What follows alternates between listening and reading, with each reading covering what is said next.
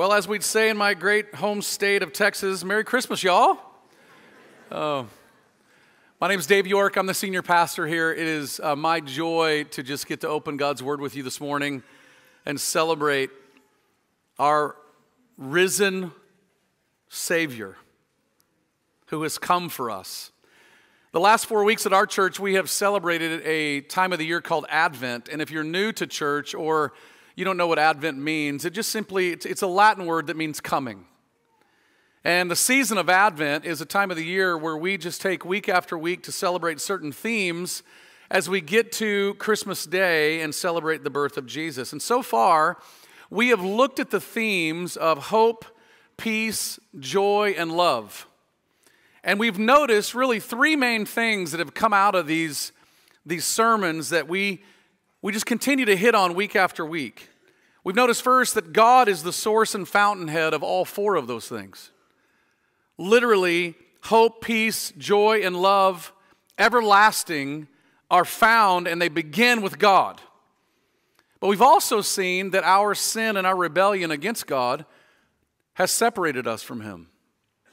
And the effects that we feel in the world we live in are real. We live in a world that by and large is hopeless, they're joyless, they're filled with anxiety, and there's hate everywhere.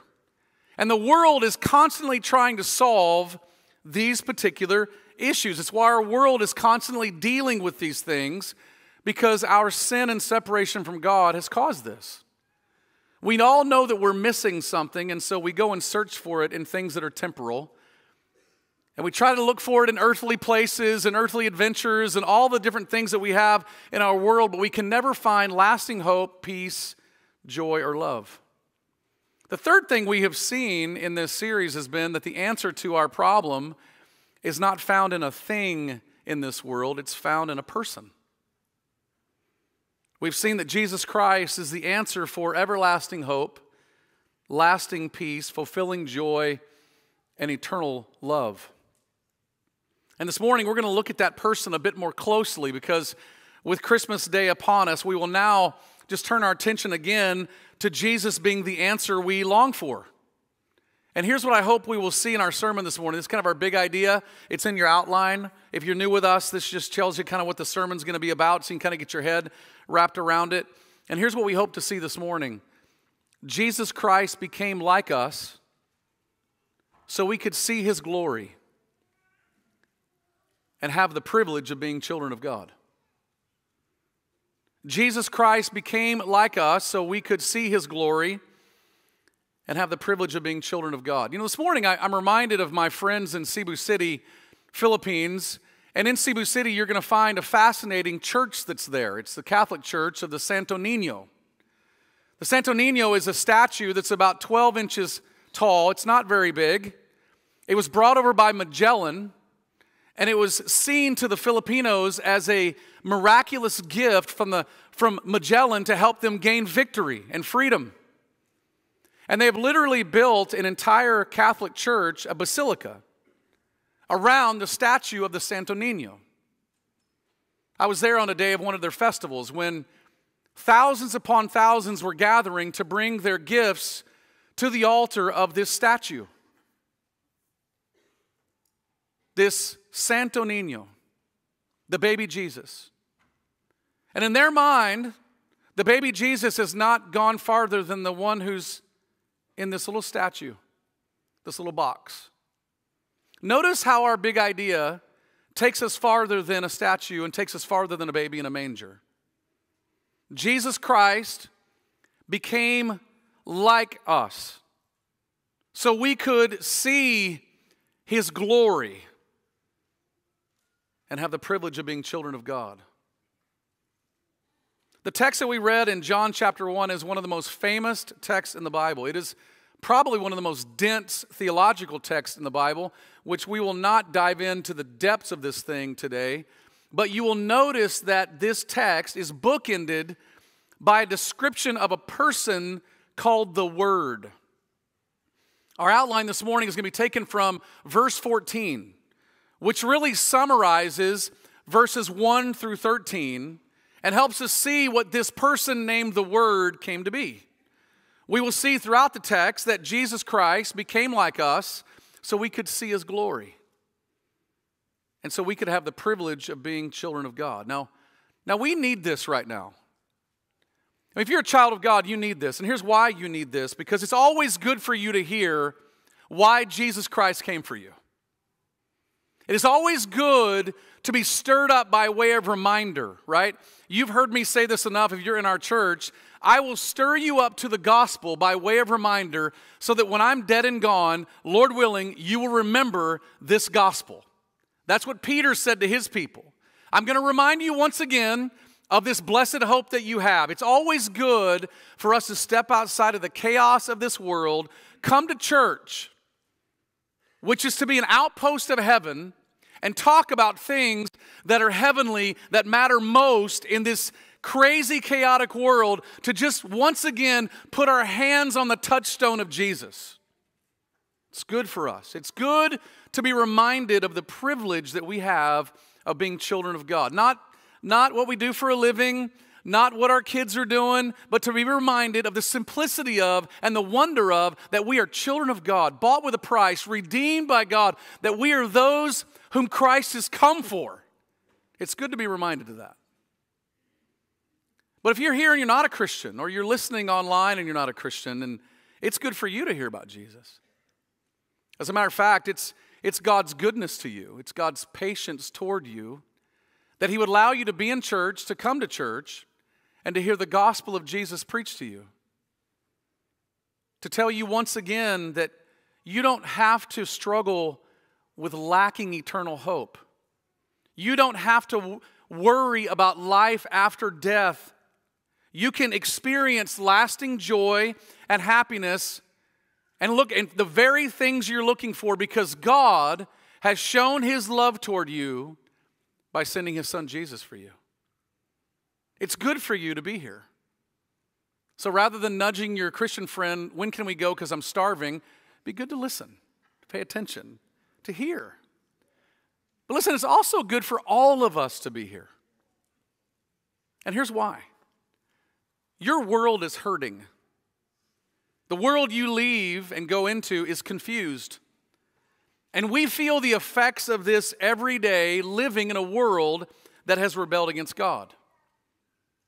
But God so loved the world that He gave His Son.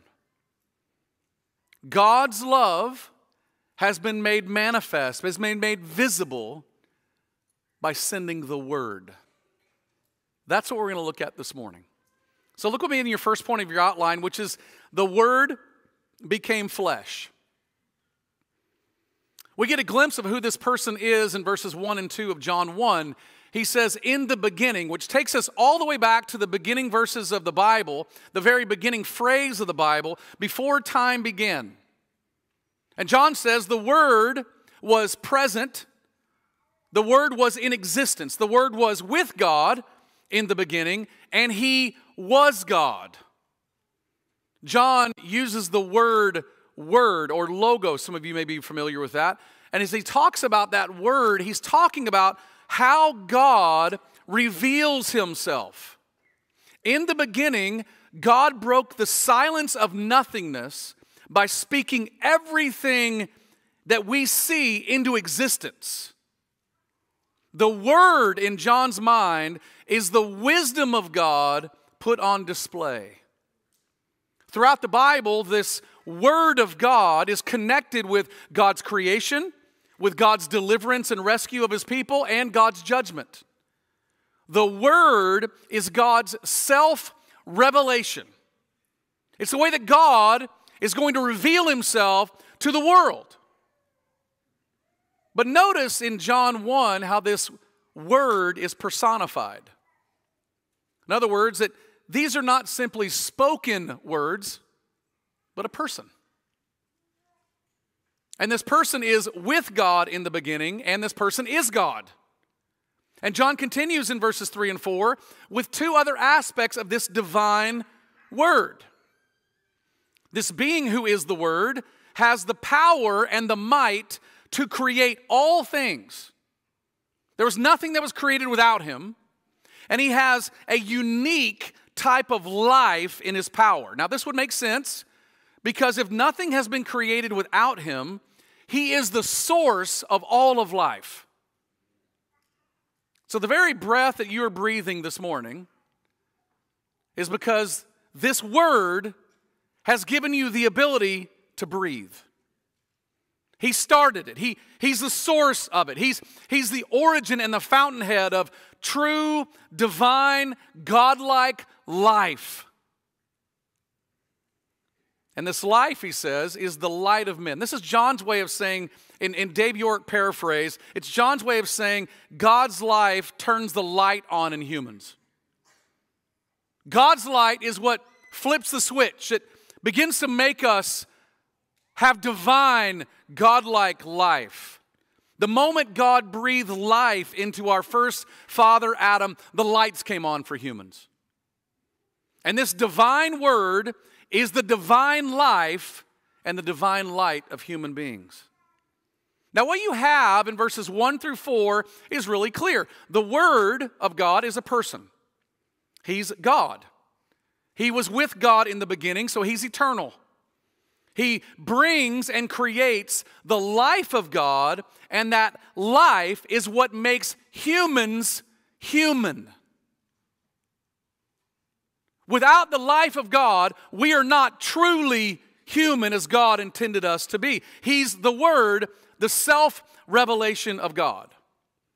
D.A. Carson put it like this: God's Word in the Old Testament is His powerful self-expression in creation, revelation, and salvation.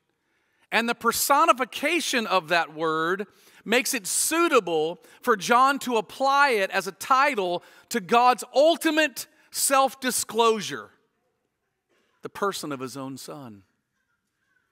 The Son of God is the Word of God. Now, D.A. Carson's comments just simply reveal to us what the Bible has already stated to us. Hebrews chapter 1 puts it like this, speaking of Jesus: He is the radiance of the glory of God and the exact imprint of His nature, and He upholds the universe by the word of His power. Jesus was with God in the beginning. Jesus is God. He is the divine life of humanity, and He is God's self-expression to us. But John sees a problem in his text. You'll see it. He sees it in verse 5, and he mentions it to us. The light shines in the darkness, and the darkness has not overcome it. In John's gospel, we are suddenly introduced to this problem of darkness. You're going to find, as you read the Gospel of John, this battle between darkness and light. As a matter of fact, you could look at it and see John chapter 1 through 12 is about darkness, and chapters 13 onward are about light. Darkness means the spiritual life that God designs for humanity, suddenly the lights went out. When Adam sinned against God by eating the forbidden fruit, spiritual darkness entered the human race, and it has continued to our day. And notice the light, or the Word, the Son of God, shines into the darkness, which means it's observable, it's seen, it's noticed. But the darkness cannot overcome it, which is what the ESV translates this to be. But it can be translated, and multiple translators use this phraseology, cannot comprehend or understand it. It's true the darkness cannot overcome the light. The moment you flip on a light in a room, darkness dissipates. But in the context of John 1 and in the context of the book of John, you're going to notice something.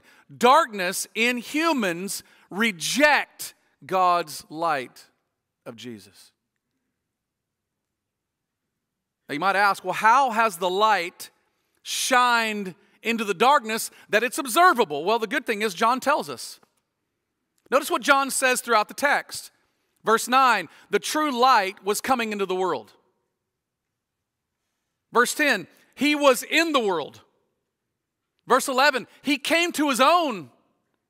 And verse 14, the Word became flesh. See, the Word, the self-expression of God, who was with God in the beginning, who is God, who made all things and is God's life in humans, came into the world and became like humans to shine God's light into the darkness. God became a man to reveal himself to us and to shine into the darkness. Listen, on this Christmas Eve morning, we just can't miss the wonder of this moment. Wayne Grudem, in writing on the Incarnation, wrote this: "It may be easy for us to lose sight of what is actually taught in Scripture. It is, the Incarnation, the most amazing miracle in the entire Bible. Far more amazing than the resurrection, and more amazing even than the creation of the universe. The fact that the infinite, omnipotent, eternal Son of God could become a man and join himself to human nature forever, so that infinite God became one person with finite man, will remain for eternity the most profound miracle and the most profound mystery in all the universe." Friends, this is why we celebrate Christmas. The Word became flesh. But John doesn't stop there. See, John doesn't stop with baby Jesus. John goes on to say, in our second point, that the Word became flesh to dwell among us so we could see the glory of the Son of God. When John used the word in John 14 of dwelt, he used a very interesting word. It's a word that means to tabernacle with. It brings to mind an Old Testament place where God's presence dwelt with his people as they journeyed to the Promised Land. The people that would read this would have been Jewish folks by nature, and they would have known very clearly what this word meant. When God delivered his children out of 400 years of slavery in Egypt, he promised to give them their own land.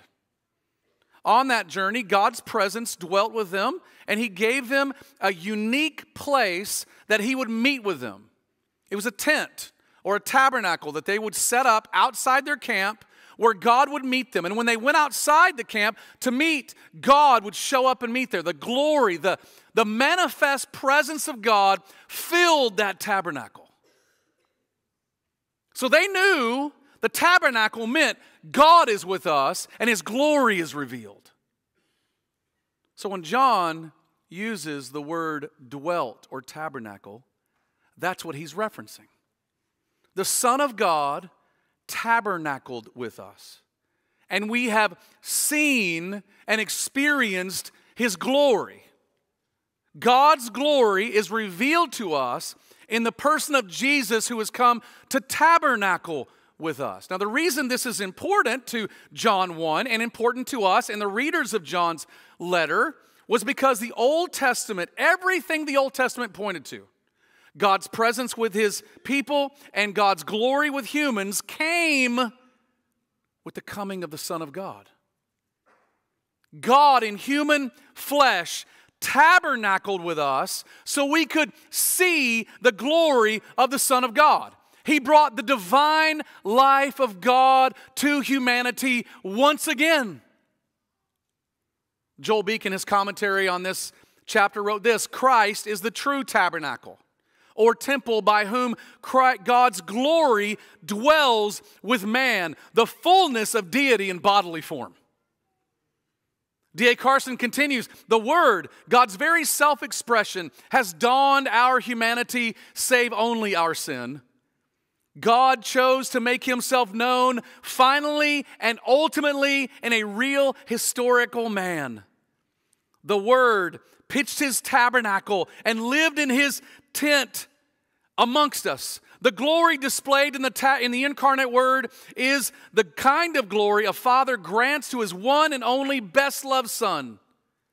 It is nothing less than God's glory that John and his friends witnessed in the Word made flesh. Friends, the light shined into the darkness by the Word becoming flesh and tabernacled among us. so that we could see the glory of God. Now you might wonder, like I do when I read things like this, as I think, I wonder how these people looked upon this moment. How did they see this happening? How did they receive it? I would think if we were to see that moment, we would stand back with awe and amazement and wonder and worship and think, look at all that God has done. Well, in our text, John shows us two responses. We've already seen that the darkness has rejected the light, and John gets real specific in verses 10 and 11. He says, and he, the Word, came into the world, but the world did not know him.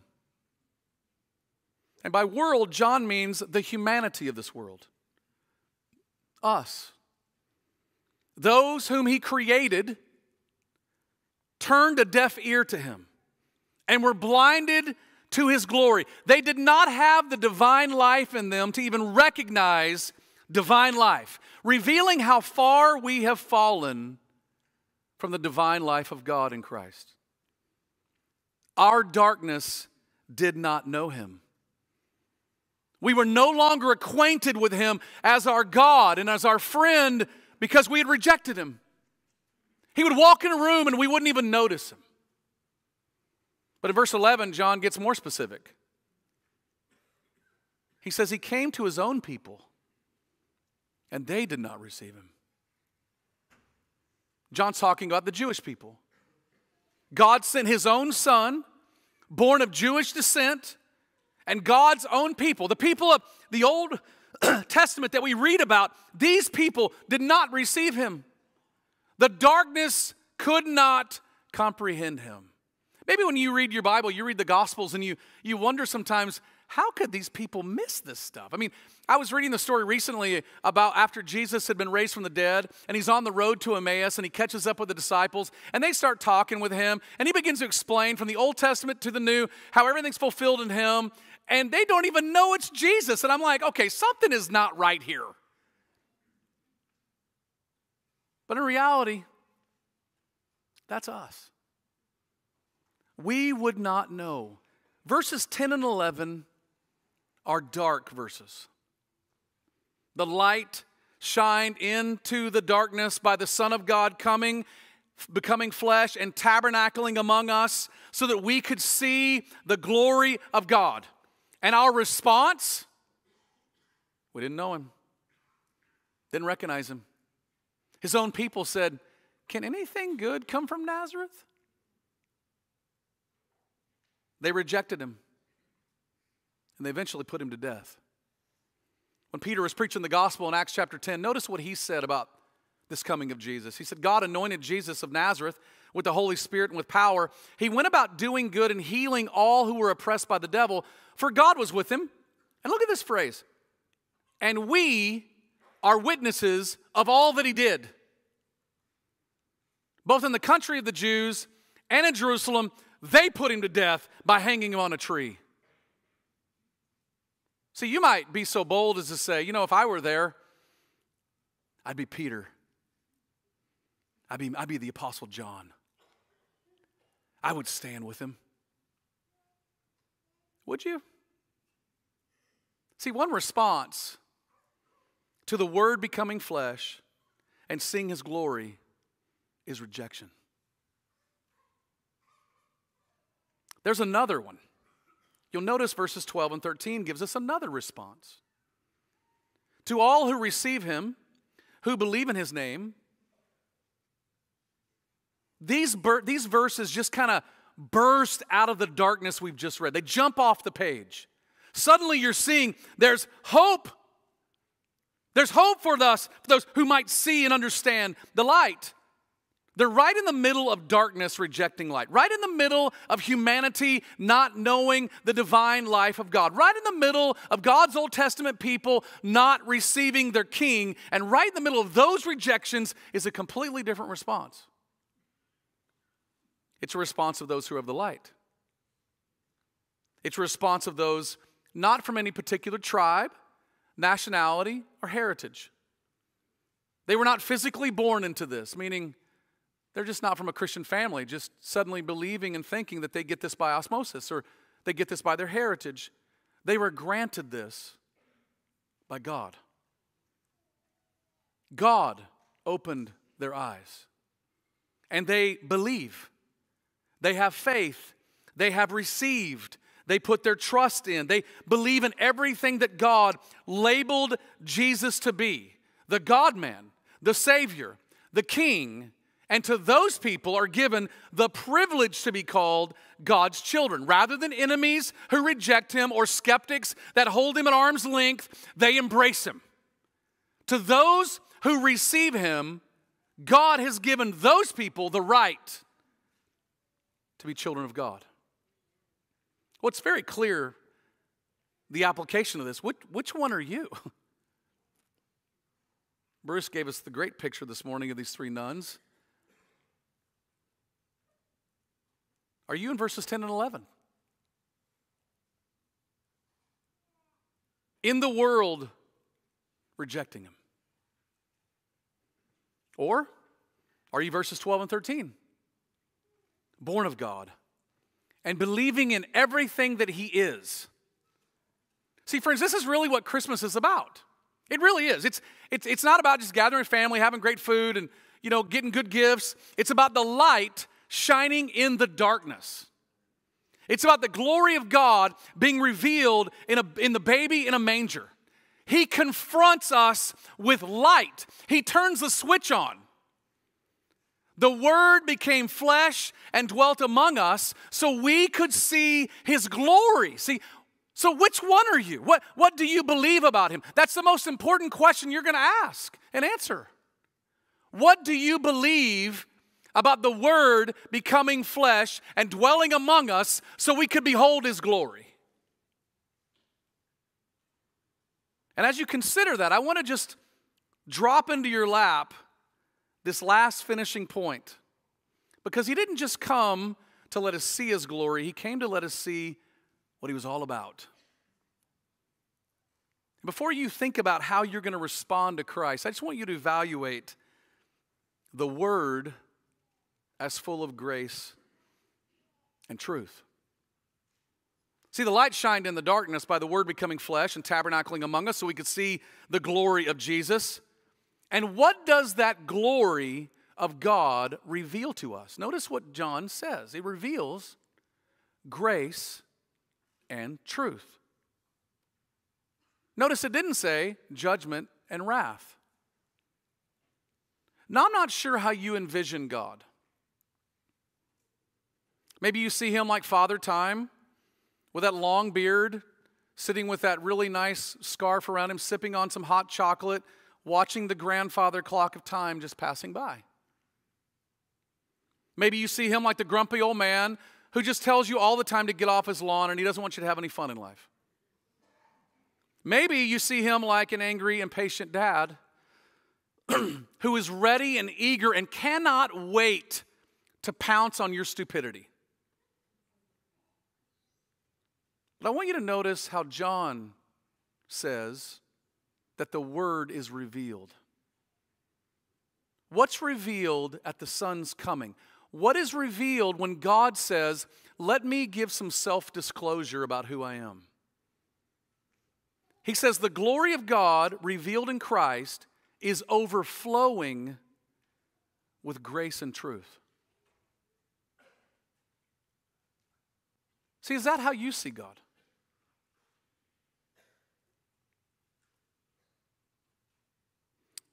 In the Old Testament, there's a story of a guy named Moses who asked God to show him His glory. It's kind of a gutsy move. God, show me your glory.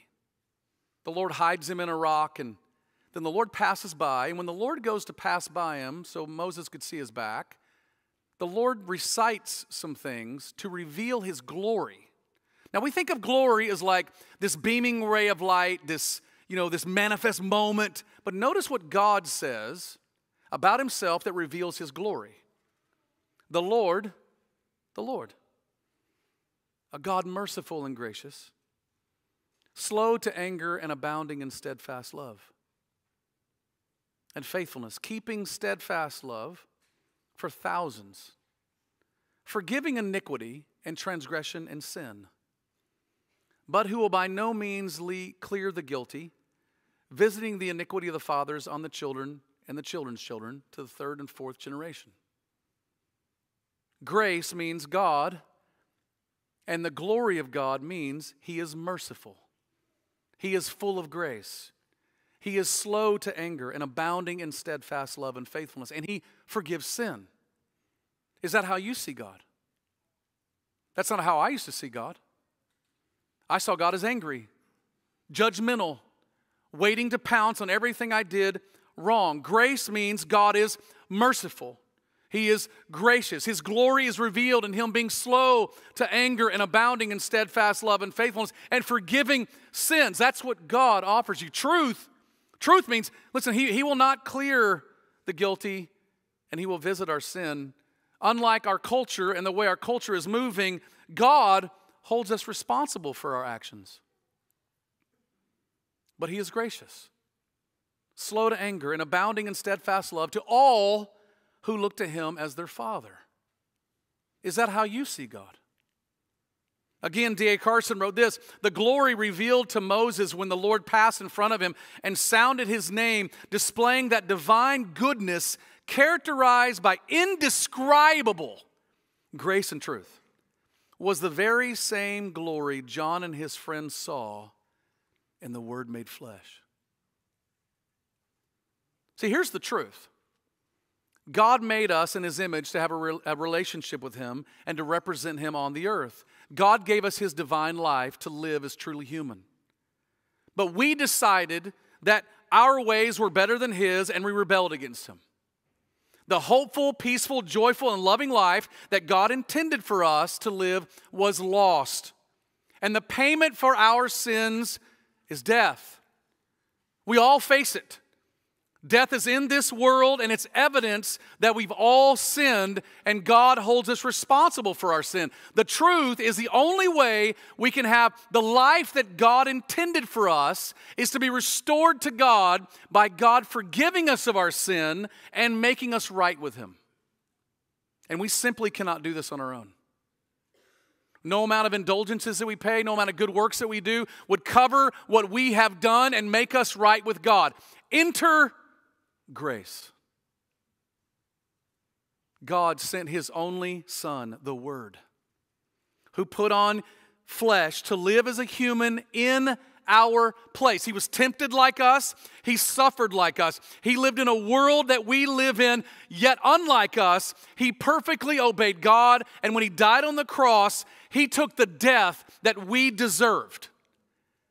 After 3 days in the grave, God raised Him up from the dead as a sign that God approved of all that He did in His life and His death. Jesus restores us to the divine life of God. Jesus restores us by being the sacrifice so our sins could be forgiven. Jesus restores us to be truly human. God's grace means we can be restored to God even though we don't deserve it. God's grace means that we can be forgiven of our sins because Jesus lived and died in our place. He is truly the way, the truth, and the life, and no one can come to the Father except through Him. He's full of grace and truth.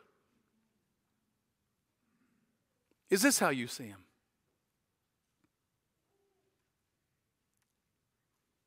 See, if you do, listen, and you're a child of God, God's truth and grace should absolutely stun you.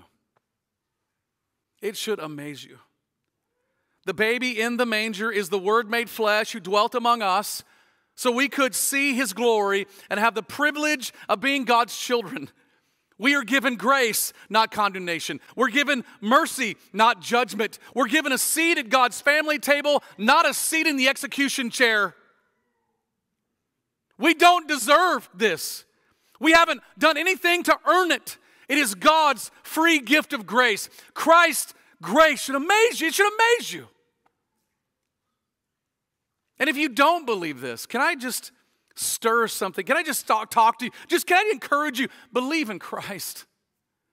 Believe in Christ. He is full of grace and truth. He is the Word made flesh who dwelt among us so you could see His grace and truth in abundance And you could see the glory of God in full display in the face of Christ. Trust in all that He is, because hope, peace, joy, and love are waiting for you in Jesus. Come to Christ.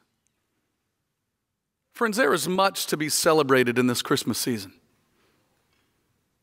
The Word became flesh and dwelt among us, and we have beheld His glory.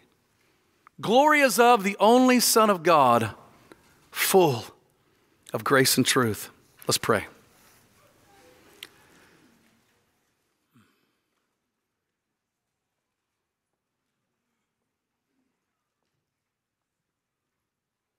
Father, only You can turn the lights on in our souls. And I pray this morning for our friends who have come today that don't know Jesus, our friends who are listening online or going to watch even now. Would You stir their hearts to trust and know Jesus? And if that's you this morning and you want to believe in Christ, I encourage you to do a couple things. Number one, pray to God and tell Him that you believe in Christ, you trust Him. And secondly, grab the Christian friend who brought you and talk to them about it. And I pray, Father, that You'd bring people face to face with the Word made flesh.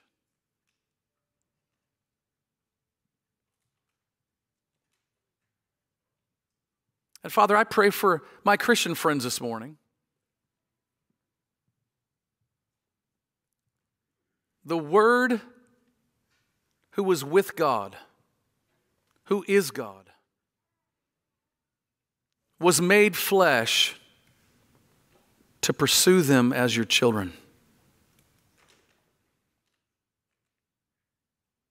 May Your people this morning be amazed at grace,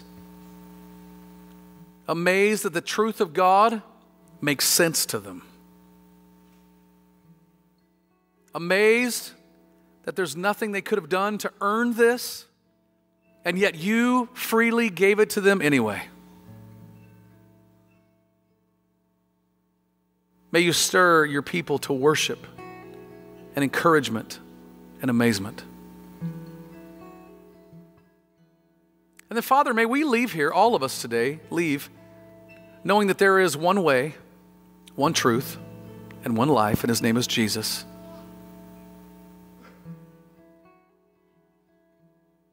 And Jesus has come. That means that there's hope for people in this world to come to know this Savior and be restored to God. And may Your people leave here today to go represent Him in this world.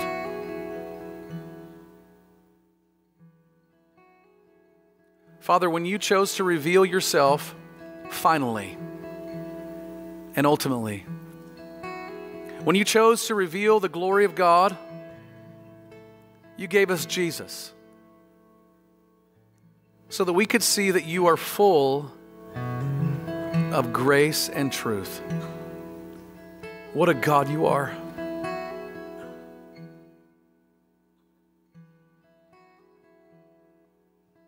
We pray this in Jesus' name. Amen. Amen. Let's stand together.